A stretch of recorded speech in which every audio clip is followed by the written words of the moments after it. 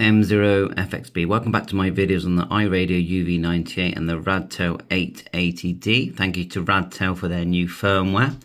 So I've turned on the GPS and you're seeing it here. Now I don't think this is a GPS model, but anyway, I still thought to myself, I'm going to show you that we can set a button for GPS and try to select it. So what you do, you go menu. And I've got it right by the window here, hoping to pick up a GPS signal, but I don't know if there's a GPS module inside. And then we go down to key define, and then I went down to number 6. Okay, number 6, select, and I've selected GPS, okay, back out.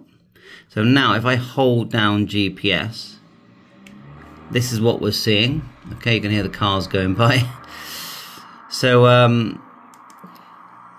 there you are, GPS failed. So there's no GPS module in there, but it's still interesting to see what it's going to look like. And if we back out, the new menu that you get, if you go menu, go down to, keep going down until you see extended optional. And there you are, you've got GPS and you've got APRS. And we can turn it on, of course.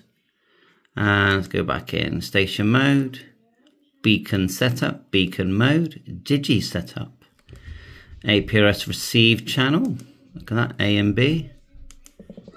Let's keep it down, TX level, TX data upload, let's turn it on anyway. Denoise, I'm guessing that's so you don't hear the APRS noise, there's a guess. Beacon mode, TX level, TX data, receive data upload, let's turn it on. And if we go station mode, let's go for fixed, maybe then it will transmit. Beacon setup, SSID, let's do number 5. And we can choose a symbol, okay, and a comment. We just go H and then I. We've got a comment, mic E off, mic E mode, path. Now these are going to be important settings, aren't they? I've got nothing in there at the moment, but you know, it's going to be a lot easier with the software. And cosine, of course. M and hash for 0. Actually, it's not letting me do it, is it? Let's try again.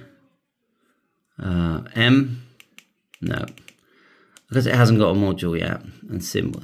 So it's still interesting to show you, and it means that, you know, because many people now have decided to hold out and go for the G model. It's the Radtel 880G, and iRadio are going to be doing the GPS model, APRS model as well.